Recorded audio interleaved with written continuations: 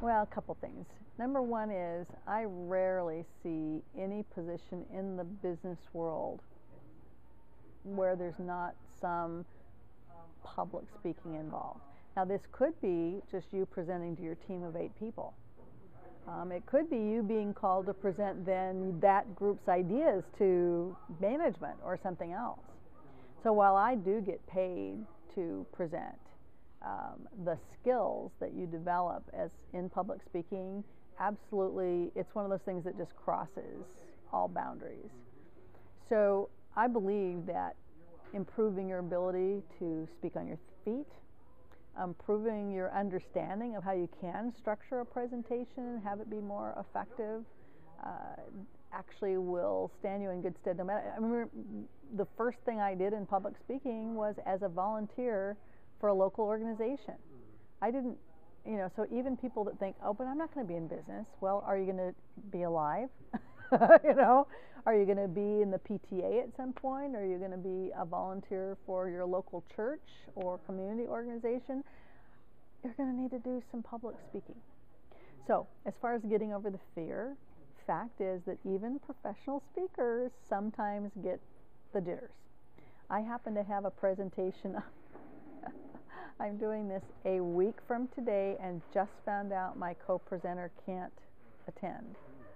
We had crafted a presentation. His half of it is something I don't speak on. I have no ability to cover. Now that's not true because I'm going to figure out how to do it. But so 1 week out, I'm sitting here without my co-presenter, and I'm scrambling actually as soon as I get back to my office this afternoon to figure out, can I get somebody to substitute for him? Can I get his information and get enough information from him to present it anyway? Is it way out of my league, or is it something that once I hear what it is, I actually do know more than I think I do about it? Or can I shift altogether and sort of dump his stuff, take it in handout form, so we're still keeping our promise to the audience, because this is a promoted program. It's part of a convention. And it's already, the description is out there.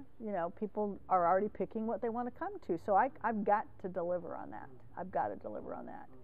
But I personally can't deliver on that. So can I get his handouts, which are just in a rough form of, as I understand it right now, they were actually due on Monday. So I'm behind deadline. I've lost my presenter. I don't actually know how I'm going to pull it off, but I know it will be good because I am a professional speaker, and so I can do this. But having all the public speaking tools at my disposal, so that's not my concern. I don't need to figure out how to craft a story for this. There's a lot I don't need to worry about because I have those tools, so I can worry about the part that actually needs my attention right now, so that the audience that comes gets what they need to.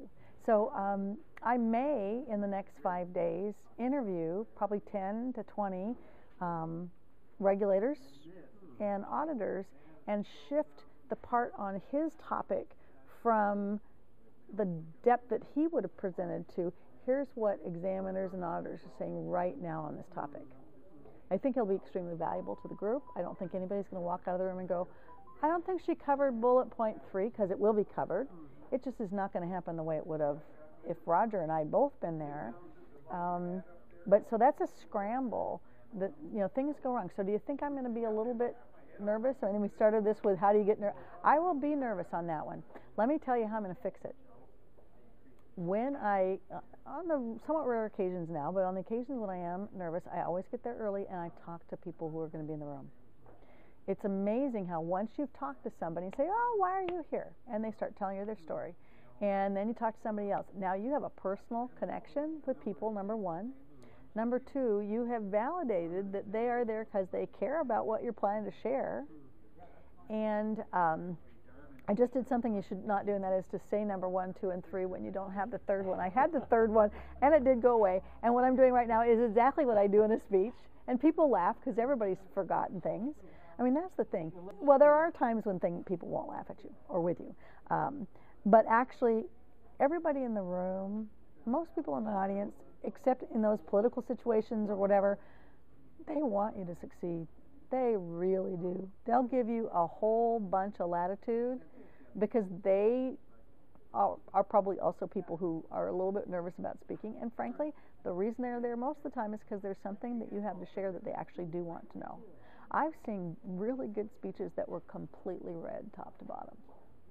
But it was someone who was not a professional speaker, who had content that was clearly of great interest to the people in the room, who felt that the best way to be sure he got it right was to read it, but it didn't come across. I mean, normally you would say, don't read your whole speech. This guy did, and it was well received. So the audience will cut you a lot of slack if they are interested in your topic and you've clearly thought through how can you best share the information with them. It is. You plan as best you can, and then you're completely ready to go off plan. I think of it as an accordion, and if you think of an accordion, number one, it can get smaller or bigger. So if somebody tells you that your 45 minutes has just been cut to 20, you can do that. But also accordion does this, right? The handheld ones anyway.